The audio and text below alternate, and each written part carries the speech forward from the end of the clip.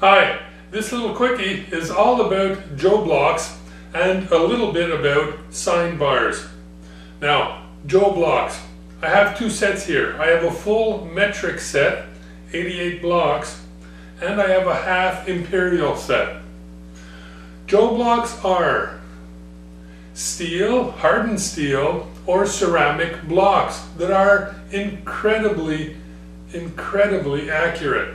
Now, that's important because the accuracy of your Joe block is responsible for the accuracy of all measurements in your shop. Because obviously you're going to be calibrating all your measuring instruments starting by or from these Joe blocks that are also often called gauge blocks. Now, gauge blocks or Joe blocks are very expensive.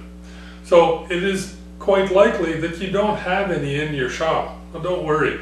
You can buy much less expensively small gauges that serve the same purpose as far as calibrating your measuring instrument goes. And we have an example of that right here, where we have a small caliber that we can use to calibrate our micrometers, and from there move on to calibrate all our other tools.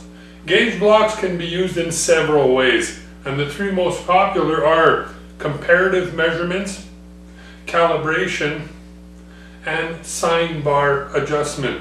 So let's look at a comparative measurement. As an example, I have a 1-inch gauge block or Joe block that I've set up on a surface plate, and next to it I have a 1, 2, 3 block, and I'm going to comparatively measure one to the other. Comparative measurements don't give you a dimension. They tell you if two things are the same.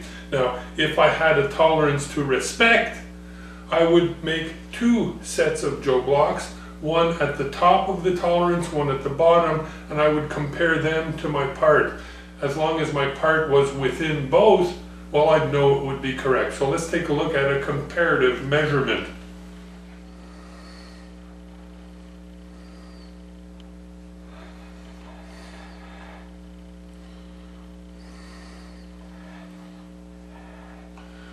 Now, comparative measurements like that, especially if we use two stacks, one high, one low, just on the top and bottom of the tolerances, well, are excessively accurate. But remember, they don't give us a specific dimension. They tell us, is the part good or is it not good? And that's important. It's the only thing that counts, really. And since our gauge or Joe blocks are extremely accurate, well, we can measure a part very accurately.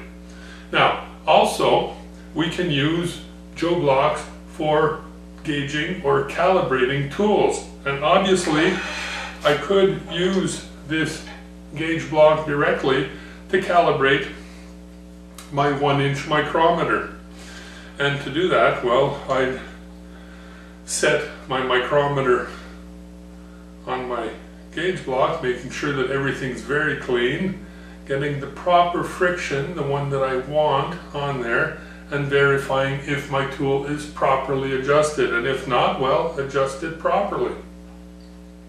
But if I don't want to wear down my gauge blocks too much by calibrating constantly my tools with them, and like I said, wearing it down or scratching it, I can comparatively measure my gauge block to my small calibrating tool that often comes with a micrometer to verify if that's good and just to maintain an accuracy in the shop. Now, we can also use our Joe blocks to support sine bars and to describe very accurate angles. And for that, well, it's just a question of using the proper Joe block stack to get the proper height to describe the angle we want. And we'll be looking at this process at the end of this video.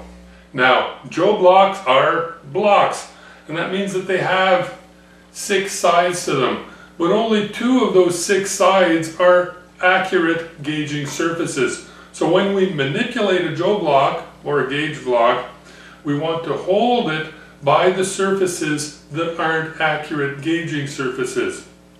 because obviously we want to damage those surfaces the least amount possible.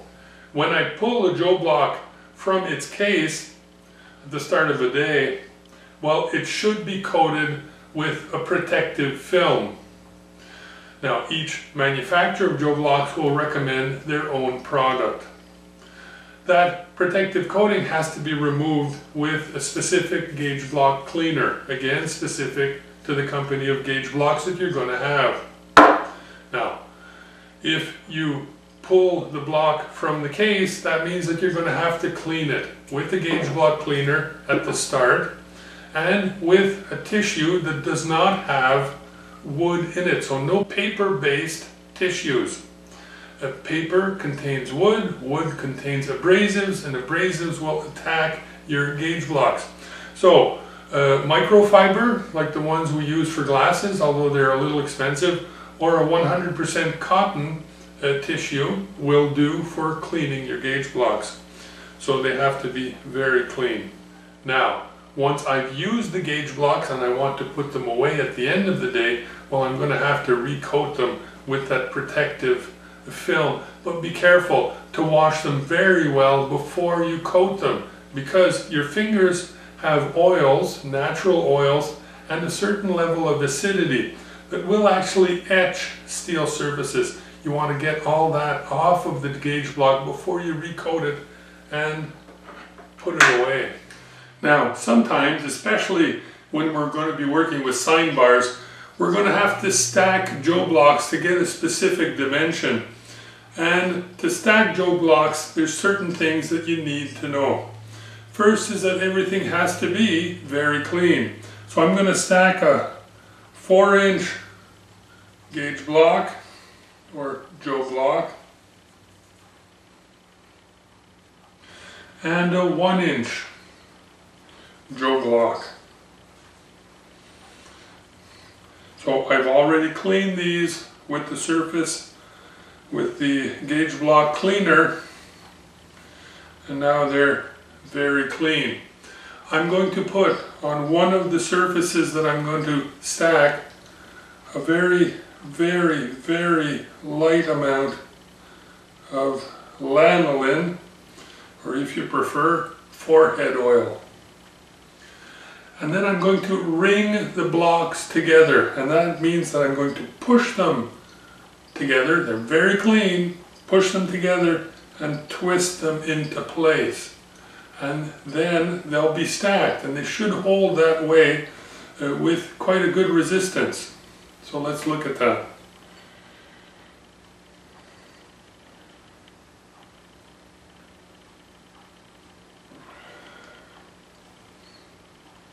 And there you go. My Joe blocks or gauge blocks are stacked. We also call this in some places ringing Joe blocks.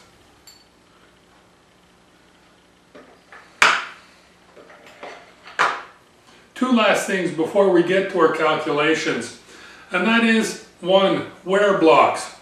Now obviously, if we want to maintain the integrity of our everyday gauge blocks, well, we don't want the ends to come in contact with anything else but another gauge block. And that is why wear blocks exist. Wear blocks are blocks that go on the end of stacks of Joe blocks or gauge blocks, so that when I put the stack standing up on a surface plate, well, it's always the same side of a wear block that touches the other surface, and in between all that, all the gauge blocks come in contact with our other gauge blocks. So it's a way to protect our main gauge block set. And if our wear blocks do get worn down, well, all we have to do is get new wear blocks. We don't have to physically change all our set because all the blocks are a little bit damaged. So that's wear blocks. And the other thing is that when we stack gauge blocks, we want to use the least amount of gauge blocks as possible. And to do that, there's a method which is the T calculation, And we're going to take a look at that right now. Each gauge block has an amount of error incorporated into it. It's a physical thing. It exists, so it has some error. So I want to use the least amount of gauge blocks in any given stack of gauge blocks.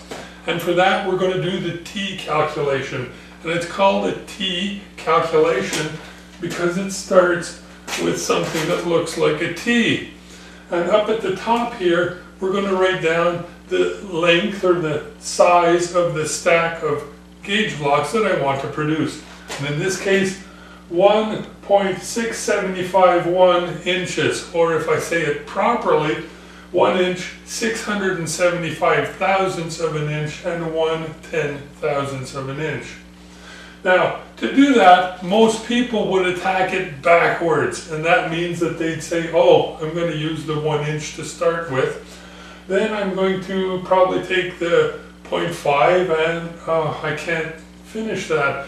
The reality is that there's only one gauge block that you can use to take care of the 10 thousandths, and very few that you can use to take care of the thousandths, and so on. So you want to start at the other end and eliminate from this side back instead of from the front forward. And that's very important. Also, if you're using wear blocks, your first thing you're going to have to put down are your two wear blocks. And we're going to do this one as if we were using wear blocks. So we're going to say first choice is 0.2 inches. And that's, I'll put a little W here, that's my two wear blocks, two 100 thousandths of an inch wear blocks. So basically how the T calculation works is it's this minus that, and I bring it back to this side. So minus this, 1.6751 minus 0.2 is going to be 1.4751 minus new line. What I want to do is eliminate my 10 thousandths of an inch. So here, I have 1/10 thousandths. I have only one gauge block that'll take care of that for me, and it's a 0.1001 minus, come back, 1.3750. Now I have 375 to take care of. What can I use? What I want to do is eliminate the 5 thousandths of an inch. Now, I have only one gauge block that has a 5 thousandths of an inch on it. And that gauge block in my set is 0.1050. So, minus, come back, 1.2700. Now, I have 1.270. What do I have that I can use to get rid of this 70 thousandths of an inch? And I have a 0.130 and a 0.140. So 0.130 will be 1.140 minus 0.140. And that'll be a 1.000, and what I need now is a 1 inch, and I have one. So I've ensured that I've gotten rid of all my decimals with the least amount of gauge blocks possible. So I have a 0.2 for wear, 0.101, 0.101, 0.105, 0.130, 0.140, and 0.1. 1, 2, 3, 4, 5, 6, 7. 7 gauge blocks. Now that includes the two wear blocks. But if you're looking for gauge block assemblies, you're always going to want to be somewhere between 5 and 7 if you're using wear blocks. And obviously it's going to be between 3 and 5 if you're not going to be using wear blocks. And at the end, as we always do, we verify that we calculated properly. So this ends up at 0. And if I add this side, I should end up with my original distance. So let's take a look. 1/10,000th of an inch, 5/1000th of an inch, 4, 5, 6, 7, 2, 3, 4, 5, 6, and 1 inch. 1.6751, 1.6751. Everything works out. I'm good to go. I could go over to the workbench now and mount or assemble that stack of Joe blocks. So let's take a few seconds to talk about the sine bar. Now, sine bars are the most accurate way in most shops to position a part at or to measure a angle. Now, it's very accurate because it uses very accurate Joe blocks to position it height-wise to get to that appropriate angle. Now, for us, we're going to go over to the whiteboard and explain the basic principles and do our calculations. But for what? Well, we are going to try and calculate the height of Joe blocks required to position our sine bar at very precisely 20 degrees.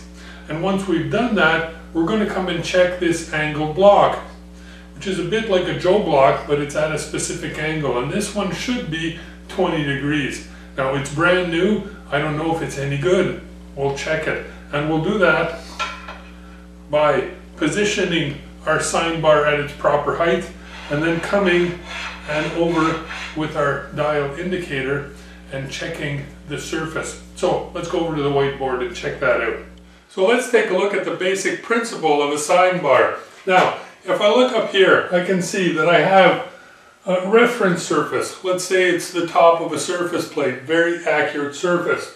And on that surface plate, if I deposit two very accurate cylinders of almost identical diameter, very, very accurate, and I space them accurately apart, center to center, in this case 5 inches, because most sine bars are 5-inch sine bars. Now, and on top of those two cylinders, if I placed a very accurate steel bar, well, I would fully expect the top of the bar to be parallel to the surface plate. It would be normal to expect that.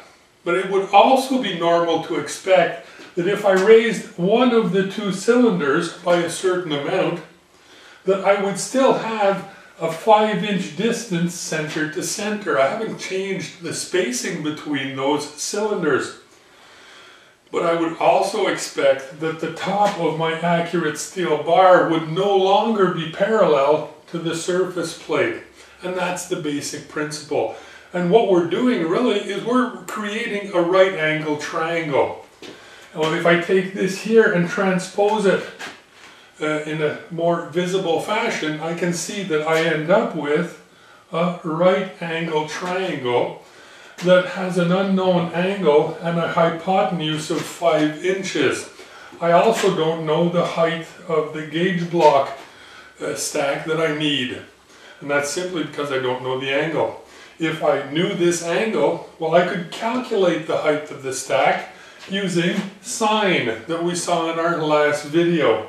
And we know that sine equals opposite over hypotenuse in a right angle triangle. So in our case here, sine would be the unknown side divided by 5 inches, which is our hypotenuse. And doing that calculation for a given angle will give us the height of the gauge blocks that I need to get that angle. It's as simple as that. So we want 20 degrees and we have a right angle triangle that has a hypotenuse of 5 inches because my sine bar is a 5-inch sine bar. Now, if we remember what we saw last week, we know that sine of an angle for a right angle triangle, sine of an angle equals opposite side over hypotenuse. I don't know my opposite side. That is what I need to find out. That's going to be the height of my gauge block stack. So, sine of the angle, sine of 20 degrees equals unknown side divided by 5 inches or over the hypotenuse. Now if I bring things over to isolate my unknown, I get sine 20 degrees times 5 because I multiplied both sides by 5, simplified, and I end up with sine 20 times 5 equals unknown. So 20 sine times 5 equals 1.7101 inches. And that is the height of the Joe block stack that I have to produce to get that 20-degree angle. But as we saw at the start of this video, I'm going to have to figure out what Joe blocks I'm going to use to get that 1.7101 in the least amount of Joe blocks possible. So let's wipe this back and do that calculation. So I'm going to do my T calculation, and here I'm not going to be using wear blocks. So we're just going to go with the 10,000ths of an inch first. Remember, we want to eliminate the smallest decimal first and work our way back. So I know that I have a block that measures 0.1001. And that takes care of my 10,000ths of an inch. So I subtract and bring back over 1.6100. Now 610, how am I going to get rid of that? Well, I'm going to have to get rid of my 10,000ths of an inch, and for that I'm going to use my 0.110 Joe block. Subtract, bring back 1.500, and I'm going to use my 0.5 Joe block. Obviously subtract 1.000 left. I'm going to use my 1.000 Joe block, my 1-inch Joe block, and that comes down to 0. And obviously if I add up here, I got 1/10,000th, 1, 2, 3, 4 zeros, 4 zeros is 0. I got 1, 2, 5, 6, 7, 7, and 1. 1.7101, 1.7101. Everything's copacetic. What I want here is a stack of Joe blocks that's going to incorporate a 0.1001, a 0.110, a 0.5, a 1 inch. So 1, 2, 3, 4 Joe blocks in that stack. Let's go get that stack made up and check our angle. So here's my stack of Joe blocks. I'm going to set it under the sine bar.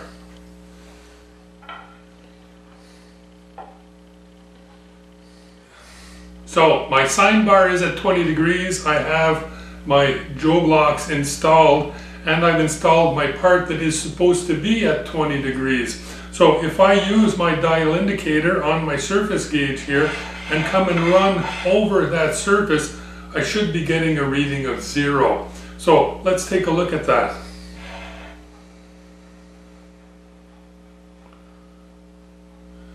So there you go. I'm getting a reading of 0, which means that everything is what it should be. My Joe block stack is the right dimension. I am at 20 degrees, and my part that I'm verifying is good. So I hope that answers all the questions that I've been getting about Joe blocks, sine bars, and trig. Happy machining!